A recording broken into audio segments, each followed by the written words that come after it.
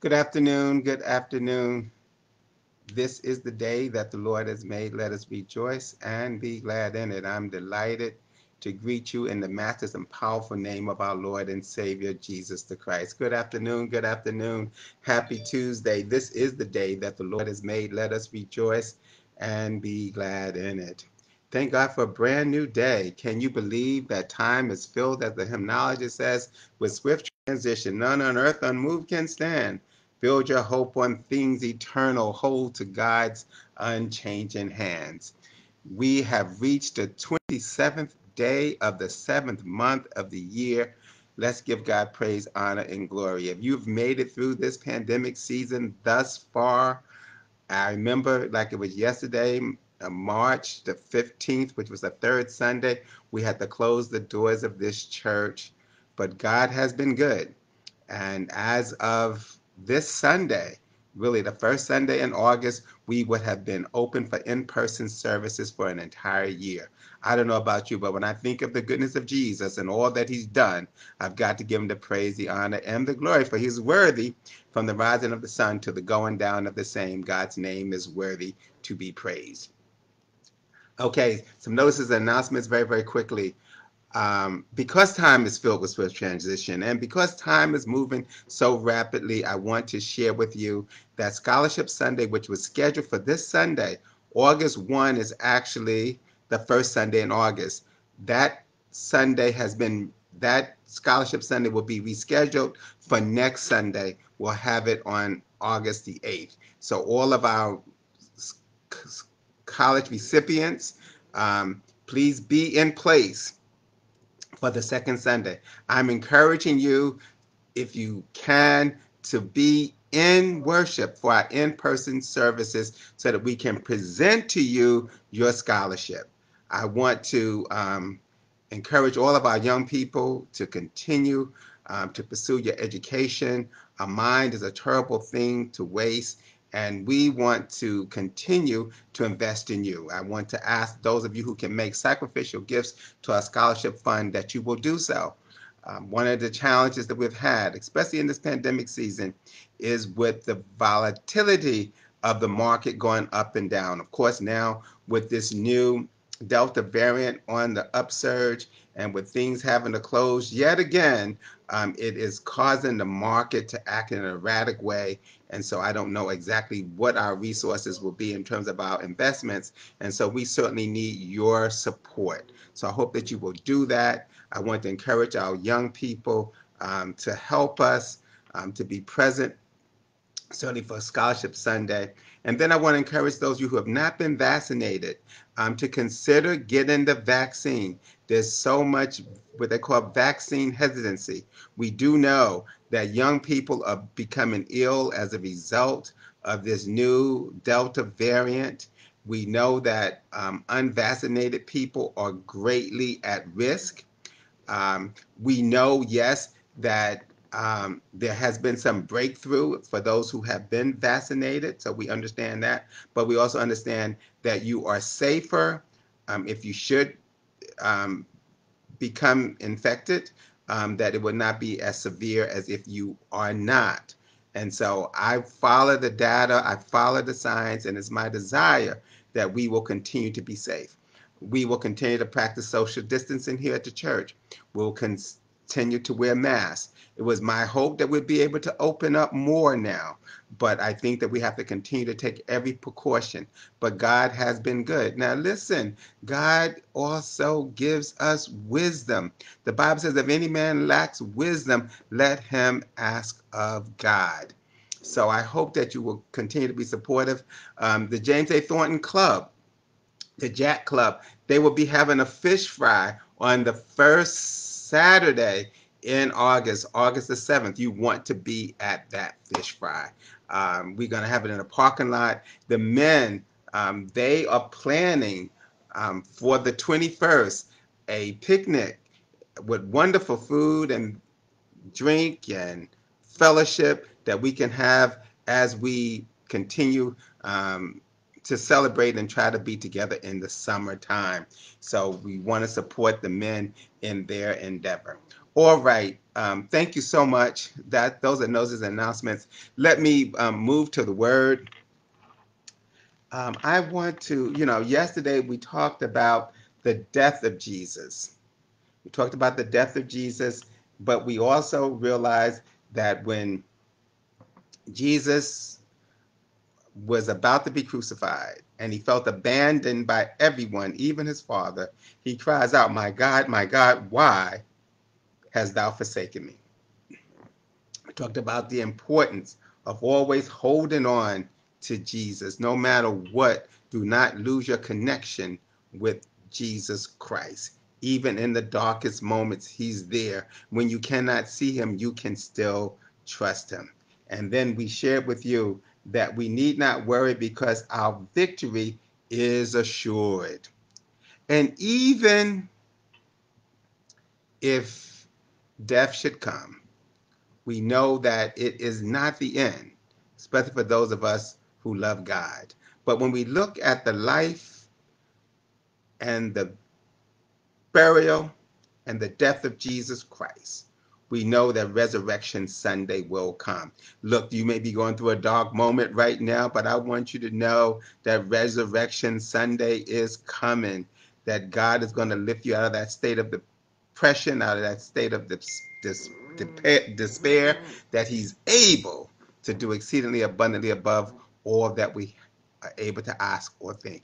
And so I want us to look at the death of Jesus the Christ. And I want you to understand that it's good to have some friends that will be there for you in spite of, and it's good to live your life in such a way that no matter what, even in the darkest moment, that you leave a testimony for Jesus the Christ. For the centurion who was standing by when he saw that Jesus had been crucified, pierced in the side, which he did with his own sword, and the sky turned dark, and the moon turned as red as his own precious blood. The centurion was gripped as a result of the power of God. He looked up and said, surely, truly, this must be the Son of God. Let's look now at Mark's Gospel, chapter 15, starting with verse 42.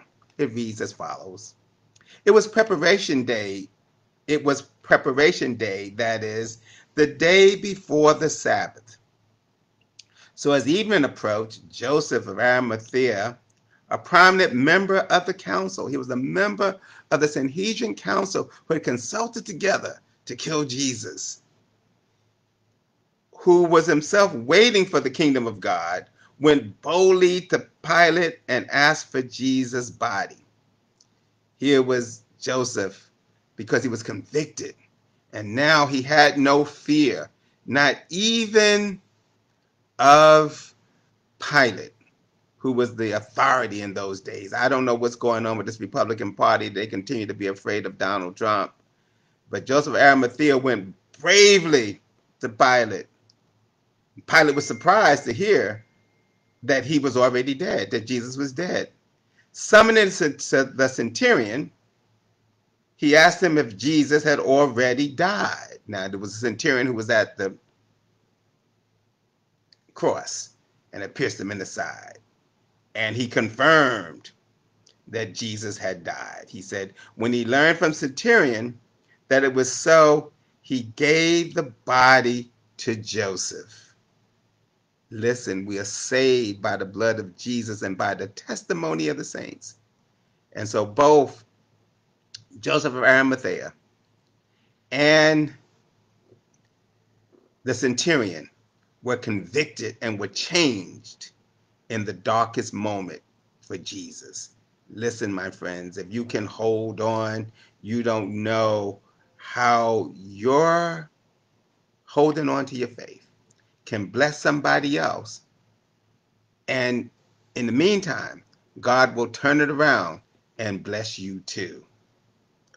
And so Joseph, the Bible says in verse 46, bought some linen cloth, took down the body, wrapped it in linen, placed it in a tomb cut out of the rock.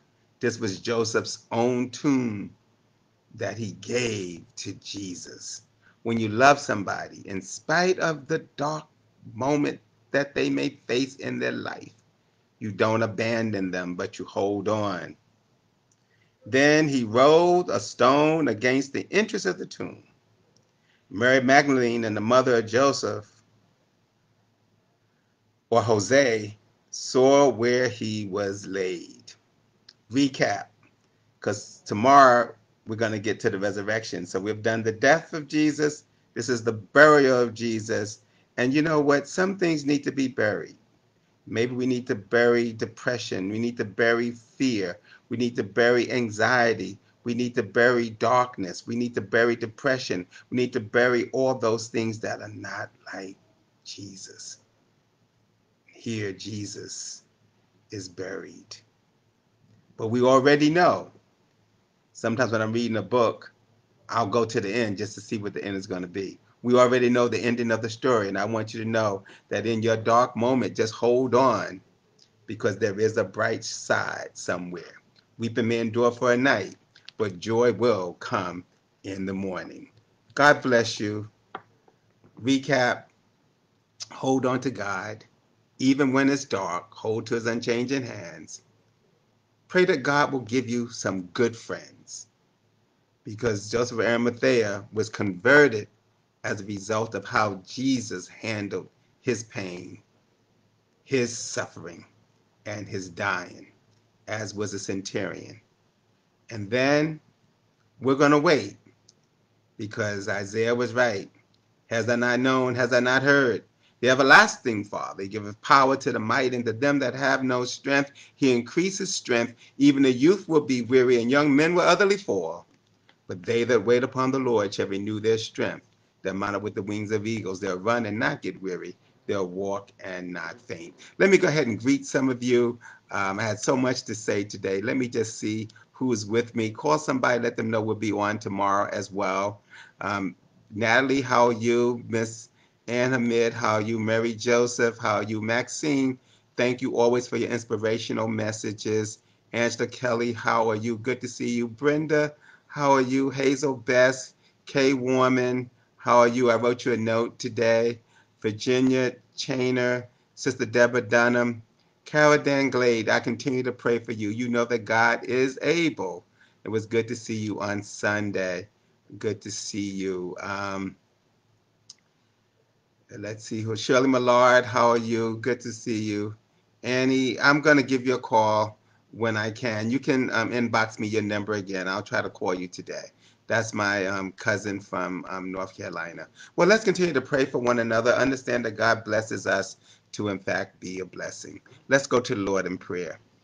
Dear God, for this time together, we give you thanks and for your word that speaks to us even in those dark moments, even in the midst of the crucifixion of our Lord, and even in his burial, we can see the light of your power and of your love.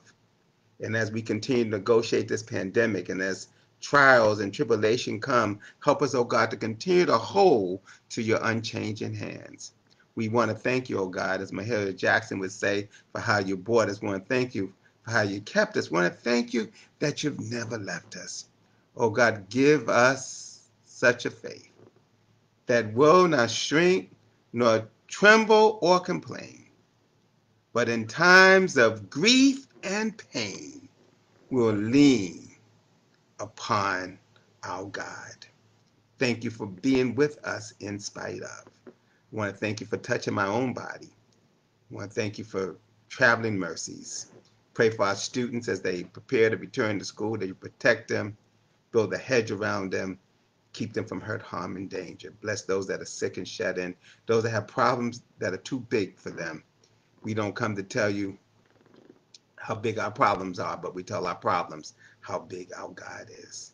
God, we love you, we praise you, honor you, and we give you glory. Hear our prayer now, incline your ear to us. It's in Jesus' name we pray. Amen. Well, thank you so much. You know that I love you more than my limited vocabulary can express. Let's continue to pray for one another. Listen, eyes have not seen, and ears have not heard, neither has entered into the hearts of men and women what God has in store for those who love him. I hear the Apostle Paul declaring, I am confident of this very thing, that he that's begun a good work in you and he that's begun a good work in me will perform it until the day of Jesus Christ. God bless you. Good to be with you today. I'll see you tomorrow at the same time. Let's receive the benediction. Now may the Lord bless you and keep you. May the Lord make his face to shine upon you and be gracious to you. May the Lord lift up the light of his countenance, grant you his peace and his love in your going in and in your going out, in your down sitting and in your uprising, until we shall stand in his presence through Jesus the Christ, to whom be glory, majesty, dominion, and power, both now and forever. Amen. God bless you. God keep you. God make his face to shine upon you. See you tomorrow at the same time.